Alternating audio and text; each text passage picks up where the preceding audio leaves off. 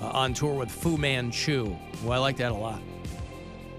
Those are on sale this Friday, I think. So next week, if you want to get yourself into that Clutch show, I'll hook you up for that. I'll have Dave Matthews Band tickets. We're doing a preview screening of The Fall Guy. That's the next Ryan Gosling offer. 80s television show with Lee Majors called The Fall Guy back in the day, if you're old enough to remember that. Played a guy named Colt Seaver. I don't know if they're keeping the name, but the trailer looks pretty rad. It's Ryan Gosling and Emily Blunt, and he plays a stuntman. So it might be based loosely on the TV show. I mean, they're taking that IP, I guess, but Ryan Gosling and Emily Blunt, who showed up during his SNL monologue. He plays Colt Seavers? Colt Seaver, there you go. Yeah, Lee Majors back in the day. He even sang the theme song. Are you too young to remember The Fall Guy? I mean, I know it a little bit, but I always mix it up with, what was the other one with Steve Austin? The $6 Million Man. Yeah, that would have predated The Fall Guy. They all kind of ran together in that. I think The Fall Guy was like his return to television, maybe. Mm-hmm. Oh, it was Seavers. I thought it was Seaver. Colt Seavers picks up some extra pocket money by tracking dudes down. He's a Hollywood stuntman. And the theme song to the television show was called The Unknown Stuntman. And Lee Majors, who fancied himself a crooner, sang the song. I'm not the kind to kiss and tell. And of course, there's a lot, there's a lot of dated references, including one to Farrah Fawcett, who was his wife at the time. But I've been seen with Farrah.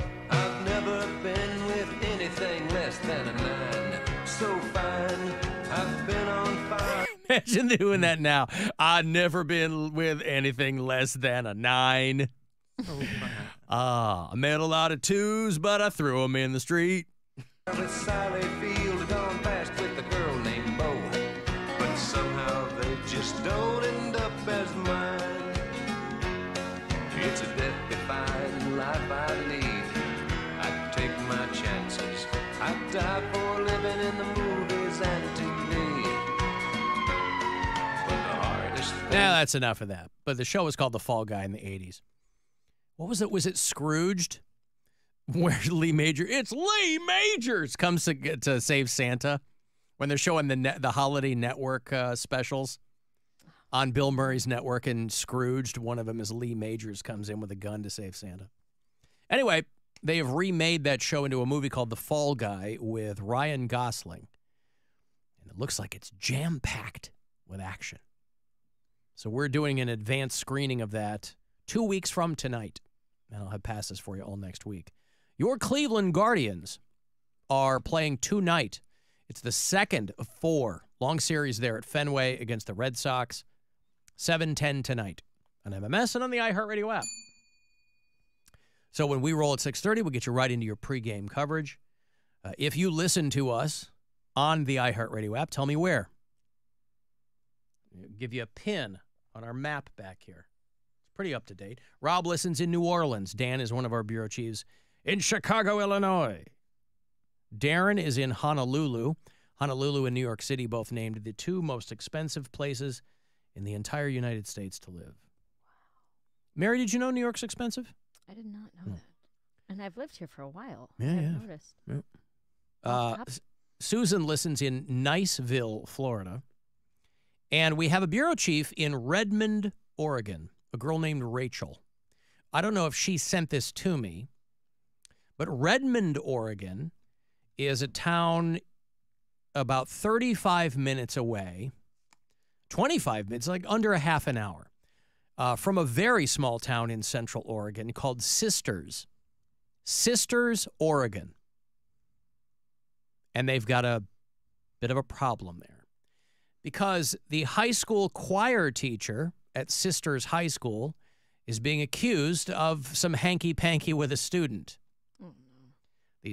This is a town of 3,000 people. Small town, Central Oregon. Rick Johnson, the longtime Sisters High School choir teacher, is on leave until further notice after allegations surfaced of inappropriate conduct with his students over a period of several years. Students. Now, this could be a he said, they said situation, but unfortunately for him, they got screenshots of a bunch of texts. Screenshots were recently posted to social media between him and a minor. They reported on the Central Oregon Daily News reported on the allegations and the video of the family confronting him over his calls and text messages to a teen student. Messages of the teacher acknowledging that she was a minor and joking about how many more days she had until she was 18. Here's a screen grab of some of the texts where he says, although if you were dead and near me, taxidermy. See, this gets real weird. Ew. People are so bored in these tiny towns. And just keep you in my freezer or in my bed or on my couch so I can cuddle with you? Bro, what? And the minor says, cuddling with cold, dead, lifeless me isn't the same. And the teacher says, I could strap you into my passenger seat, then I'm always legally driving in the carpool lane. And the student says, wow. What does this person teach? Choir. But you see what's happening here, right? Choir. You got rows of students with their mouths open. Come on. Bill? No. Wow. So you would just use So they me? can sing. The student says. Dead me wouldn't squirm when you poked her, though, and I know how much you like that. And he says, no, cuddling wouldn't be the same, but I have collected some of your sounds in my phone. What does that mean? I could microwave you and then play those sounds and cuddle with you. It would be as close as I could get, which if you're dead would at least be something. What I the don't hell? understand what's going on here. Can't Dude, you just... people are What happened to creepy. good old meat and potatoes, sexy texts with high school students? I mean, if you're going to get in trouble, you're also going to be... Everybody's going to be creeped out. He was talking to her about how the teacher was sleeping naked, and he said they should try it sometime. Yeah, so anyway. Another student who graduated from Sisters High School in 2016 said she developed what she thought was a friendly texting relationship with the teacher when she was 17. He added her on Snapchat right after graduation. I don't know how old the guy is, though. I don't know if he's like, I mean, he can't be old, right? If he's got this, student going back and forth with him on the text. Why can't they old be old? people know how to text. No. No high school girl is going to send these kind of texts to like a 60-year-old teacher. Oh, really? You want to do this to me? You know, it's like, it's got to be a guy that's like late 20s, early 30s, you know? So these students started. What's that? It doesn't say in the article. It does not. No, they're Nothing. keeping other than him. I mean, his name is out there, but let me go to the Central Oregon Daily News. Yeah, I don't know how old the guy is. They're basically recycling the same stories about the screen grabs and, you know. The choir teacher's defense was that he had given his phone to his son, who was probably about 2 years old at the time, and that his son had screenshotted the pictures by accident. Pictures. Blaming your toddler. That is a novel defense. That is a novel defense. This stupid baby did the screenshot, Oh, this not me. dummy. They're like, well, why was he screenshotting a picture of your wiener? Well, that's his old home. That's where he came from. What do you expect him to do? Nostalgia. That's nostalgia. Okay, but like, who texts like that? Don't know. Like, who thinks that is, I don't know if it's sexy or intriguing or what is he going for? Let me microwave you and then put Right. I'll taxidermy you and That's then cuddle very next to you. Creepy stuff. Cuddle next to you. How does I've that recorded sound? some of your sounds, or what do you say? I've saved some of your sounds. I've saved some of your sounds, Yeah. and I'll play them back to you sometime. What if they weren't even sexy sounds? Just like her bending over or Yeah. yelling. I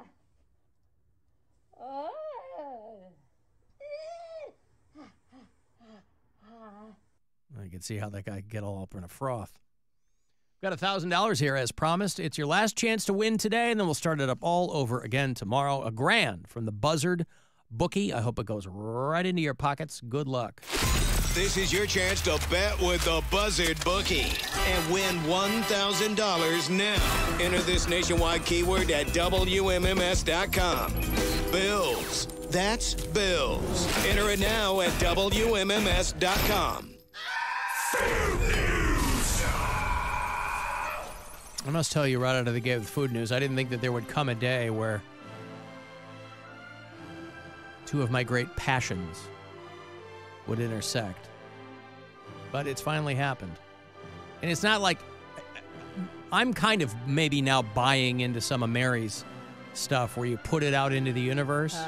Manifesting. Manifest. Doritos is releasing a limited edition Mountain Dew Baja Fiery Mango Chip. I thought it was going to be like Doritos is doing a kale chip.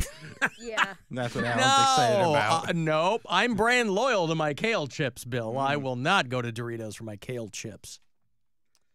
They're going all in, over there at Mountain Dew Incorporated on the 20th anniversary of Baja Blast. So they are just incorporating it basically into everything.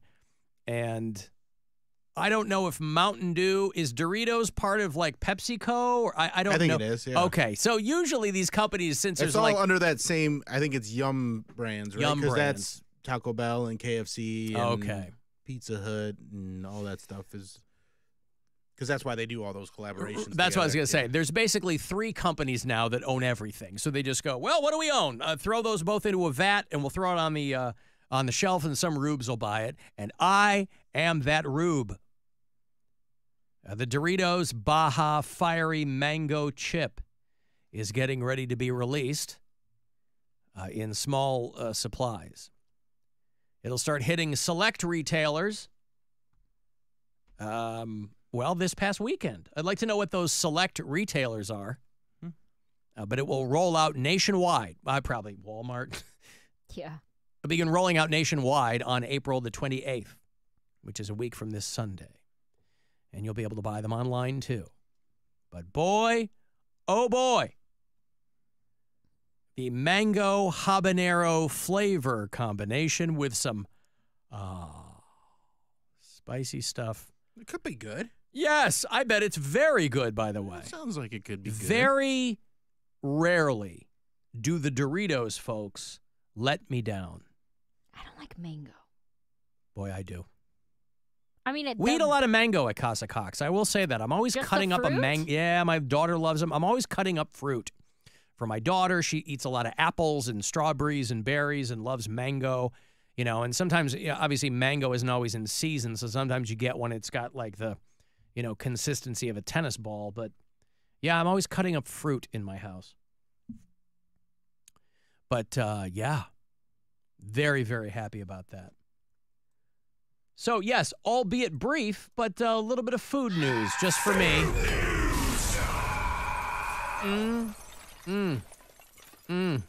If it weren't mango, I'd probably go for it. I'll probably try them anyway, honestly. So it's I like the it's Dorito. just the mango that's keeping you I just away. don't like that flavor. You can't That's have not the a mango, flavor is what I you're like. saying. Oh. Not a big fan, no. Hmm. Here's something random. Yeah. Are you ready? Always. In the break, someone I've never met walks up to me and goes, "Do you want 4 free tickets to a Broadway show tonight?" And I was like, "Yeah." I got a didn't ask gun. Let's go questions. to a Broadway show. 8 p.m., the heart of rock and roll. The Huey Huey Lewis story? and the news story. Oh, Wow. that's fun. Dude, these are legit tickets. They're orchestra. That means Row that L. everybody else said no. Yeah, probably and they're just aisle there's not a seats, lot of too. people there, right? No, there's nobody here this time Yeah. of night. I've never seen this person a day in my life. So I'm assuming they just like randomly work on sales floor or something and came down here to look to find someone to give these to. But now I'm struggling because I'm like, Joe Briggs. I mean, what'd you say? Hit up Joe Briggs. He'd go. Well, I know some comics. What theater? The Belasco? The James Earl Jones Theater. Oh, the Darth Vader. Wow. It's too bad our buddy Jesse Schultz doesn't still live in New York. He'd be Yeah. sperming in his dungarees. 8 p.m. So I'm on a time crunch. I already asked my fake grandparents, and they said no. They're busy. All right.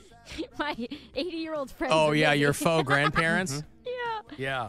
So now I got to find somebody to go with. I was supposed to go bowling tonight.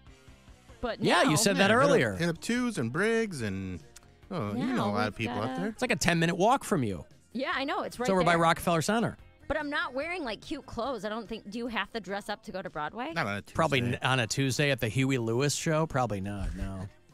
What if we go in there and there's like no one there? There's like 6 Even people. better. Maybe. What's the matter with that? You still perform? You think they'll still perform the same? Yeah.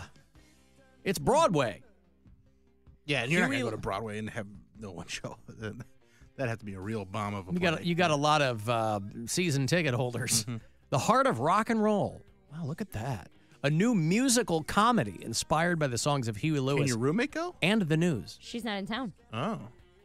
Now rocking on Broadway. Wow. All right. Well, they got some So- hot people in this production. I mean, whether or not I find someone to go, I mean, I'm definitely going to go. But that'll be cool. This will be my first ever Broadway show. That's exciting. I've seen things How at much Playhouse Square. Huey Lewis do you know? I think I know this song, and that's it. I Do you don't know I Hip You've to Be seen cannot- Back Square? to the Future, right? No, I have not. You've never seen Back Oh, to I know the this Future. song. It's Hip to Be Square. That's Hip to I know, Be like, Square. The choruses of these songs. Back to the Future was Power of Love, right? Power of Love, yeah. I know the chorus of that one. Huh? I know the chorus of that one. I mean, you are on record of not Love. liking 80s music, and he is 80s music Oh, as you it think I'm gets. gonna hate this? You think you're going to hate it. He's think not I'll as walk synthy. out? He's not as synthy as the stuff that you dub all 80s music, but it is very, very 80s music, though. Brand new one from Huey Lewis. You're going to see this in the movie Back to the Future. Huey Lewis signs the news, everybody. Boy, that's not Huey Lewis signs the news. I'm so mad. It's Huey Lewis in the news. Power of Love. Mm-hmm. Do you believe in love? See, these are all bangers. Huey Lewis. Want a new drug? This poor guy's deaf now. But he's got a hog. He's got a real knee shooter. Huey Lewis is You think that'll be part of the musical? part of the lore of the Broadway show. Hey, I'm short a mic stand. Don't worry about it. I got a kickstand. 2, 3, 4. It's just nice 80s music. I Hoping. we were a Huey Lewis in the News family. Well, yeah. Yeah, we Right down the middle for the Mormons, Yep. right? Yeah. But imagine you were in imagine you were in the news and people were like, "Oh, what'd you do?" "Oh, I was in Huey Lewis in the news." "Are you Huey Lewis?" "No, I was part of the news." They go, yeah. One of the newsies. These guys were hot for like a decade, and then Yeah, I mean, they were white hot. Yeah. Yep. He's got many ears I don't even disease. know what this guy looks like. Huey Lewis. He was acting for a minute. He's done a couple of movies. It was good. He was the helicopter Is he- pilot in he's a Sphere. white guy? Oh yeah. Very white. Why did I Wait, think did black? This think doesn't this was a scream black white guy? music to you? I don't know. I mean, he's got a soulful voice. He's that blue-eyed soul, but still. Definitely a white guy. I mean, these are great songs. They are. You They guys have a- fly out. Yeah, if you they ha- leave now, you'll get here in time. They have enough riffs to them where you're like, what else? Do You Believe in Love? Oh, that's a great one. You know I Want a New Drug, don't you, Mary? I don't. It's the one that they sued over, right? Yeah, because Ray Parker Jr. ripped it off for Ghostbusters. yeah. Yeah. These all sound the same. They're all, because these guys are kind of doing like 50s doo-wop kind of stuff too, so it was all drawn It was from that. yeah, it was very in line with what Billy Joel was doing in the 80s. Yeah. They were right place at the right Yeah. time for...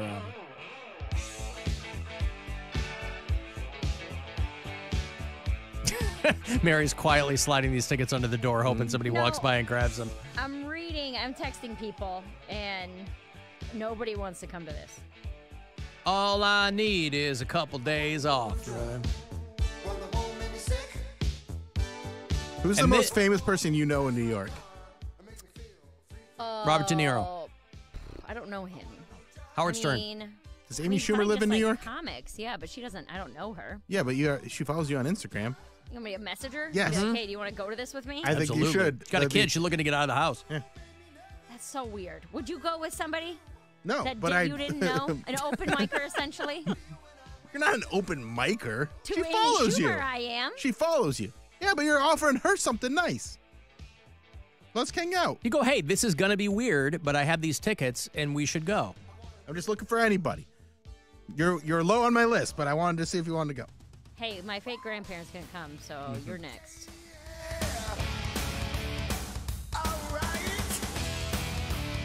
Oh, I forgot about working for a living. Hit up a tell. Taking what they giving because I'm working It's for gonna a have sets. living. Any comics are gonna have sets. It's a Tuesday night. This Sex. is like the sets. This is like the biggest night in the city for comedy. Tuesdays and Wednesdays are huge.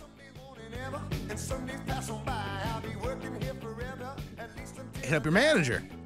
I thought about that.